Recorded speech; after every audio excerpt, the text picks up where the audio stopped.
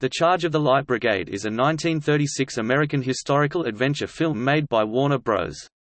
It was directed by Michael Curtiz and produced by Samuel Bischoff, with Hal B. Wallace as executive producer, from a screenplay by Michael Jacoby and Roland Lee, from a story by Michael Jacoby based on the poem The Charge of the Light Brigade by Alfred, Lord Tennyson. The music score was by Max Steiner, his first for Warner's, and the cinematography by Sol Polito. Scenes were shot at the following California locations: Lone Pine, Sherwood Lake, Lasky Mesa, Chatsworth and Sonora. The Sierra Nevada mountains were used for the Khyber Pass scenes. The film starred Errol Flynn and Olivia de Havilland. The story is very loosely based on the famous Charge of the Light Brigade that took place during the Crimean War 1853–56. Additionally, the storyline includes an event similar to the Siege of Cawnpore during the Indian Rebellion of 1857. This was the second of 8 films in which Errol Flynn and Olivia de Havilland starred together. A latter film was made in 1968, under the same name, The Charge of the Light Brigade, and starred Trevor Howard and Vanessa Redgrave.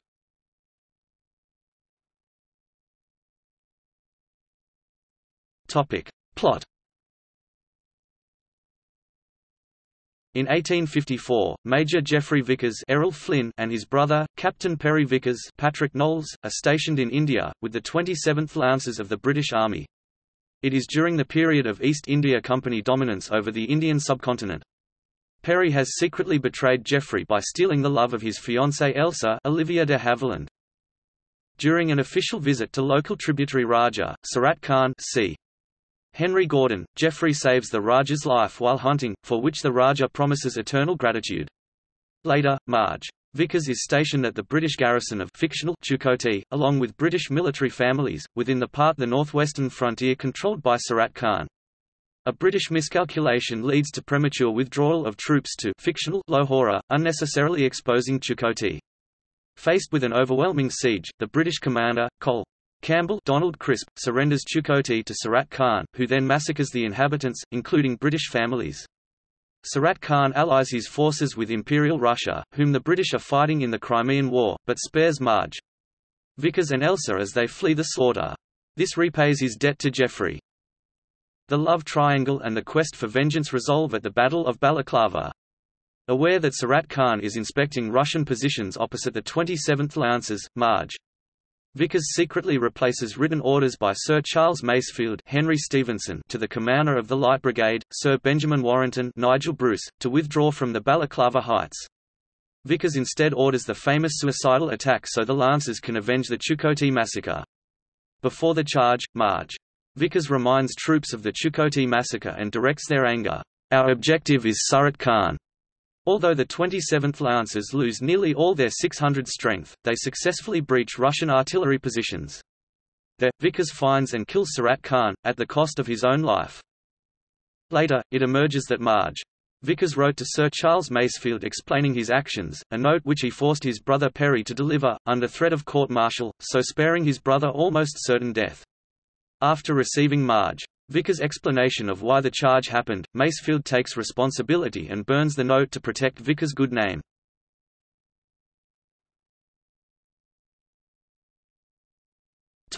Cast. Errol Flynn as Major Geoffrey Vickers, Olivia de Havilland as Elsa Campbell, Patrick Knowles as Captain Perry Vickers, Henry Stevenson as Sir Charles Masefield, Nigel Bruce as Sir Benjamin Warrington, Donald Crisp as Colonel Campbell, David Niven as Captain Randall, C. Henry Gordon as Surat Khan, G. P. Huntley Jr. as Major Jowett, Robert Barrett as Count Igor Volonov, Spring Byington as Lady Octavia Warrington, E. E. Clive as Sir Humphrey Harcourt, J. Carol Naish as Subedar Major Puran Singh, Walter Holbrook as Cornet Barclay, Princess Begum as Prima's mother, Charles Sedgwick as Cornet Pearson, Scotty Beckett as Prima Singh, George Regas as Wazir, Helen Sanborn as Mrs. Jowett, Holmes Herbert as Jen O'Neill uncredited.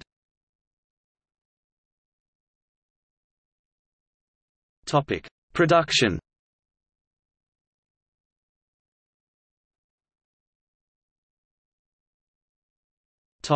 Development. The charge had been portrayed in a British movie, The Jaws of Death, in 1930.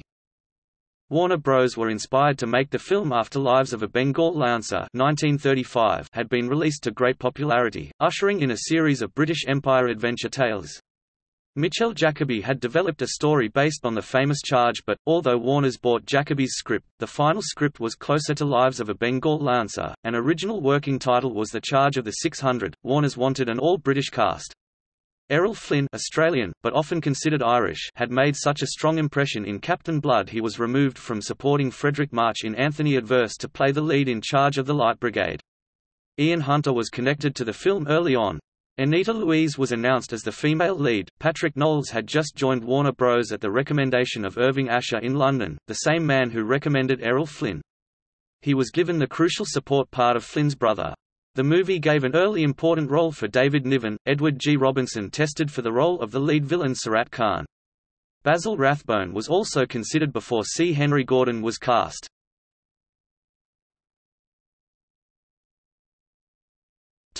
Shooting. Shooting started April 1936. During filming on location at Lone Pine, California, the unit helped put out a fire which started at a restaurant across the road from where the actors were staying. There was some shooting done in Mexico where there were fewer restrictions on herding animals.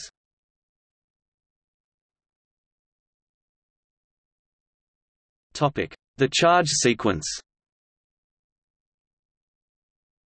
The film comes to a climax at the Battle of Balaclava, subject of Lord Tennyson's poem The Charge of the Light Brigade. The Lancers charge into the valley and brave the Russian cannons, and many are killed. Text from Tennyson's poem is superimposed on the screen, coupled with Max Steiner's musical score. Director Michael Curtiz, who did not have an excellent command of English, shouted, "Bring on the empty horses," meaning, "riderless horses." David Niven used this as the title of his book about the Golden Age of Hollywood. The battlefield set was lined with tripwires to trip the cavalry horses. For the filming of the climactic charge, 125 horses were tripped. Of those, 25 were killed or had to be put down afterward. Errol Flynn, an accomplished horseman, was outraged by the animal cruelty and by director Michael Curtiz's seeming indifference and attacked Curtiz. They were pulled apart before any serious damage was done. The charge sequence forced the U.S. Congress to ensure the safety of animals in motion pictures. The ASPCA followed suit and banned tripwires from films.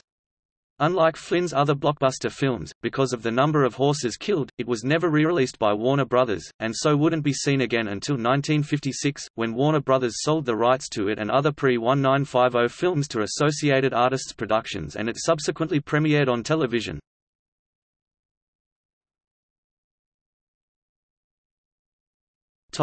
Stylized as a cenotaph in opening credits.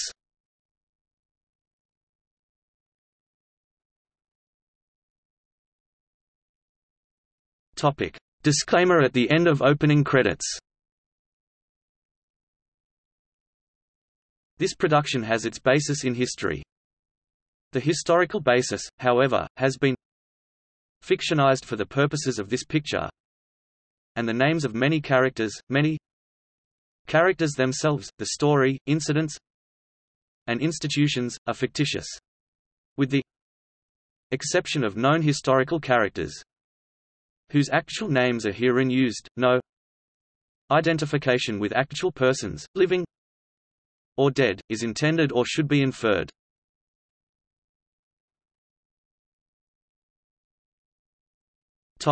Reception.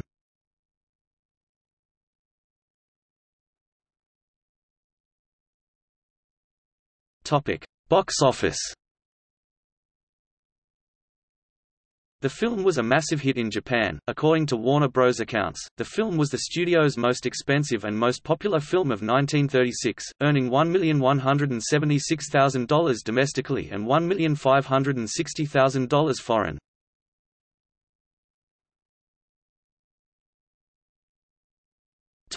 Awards. Jack Sullivan won the Academy Award for Best Assistant Director for his work on the film, and the film was also nominated for the Academy Award for Sound Nathan Levinson and the Academy Award for Original Music Score.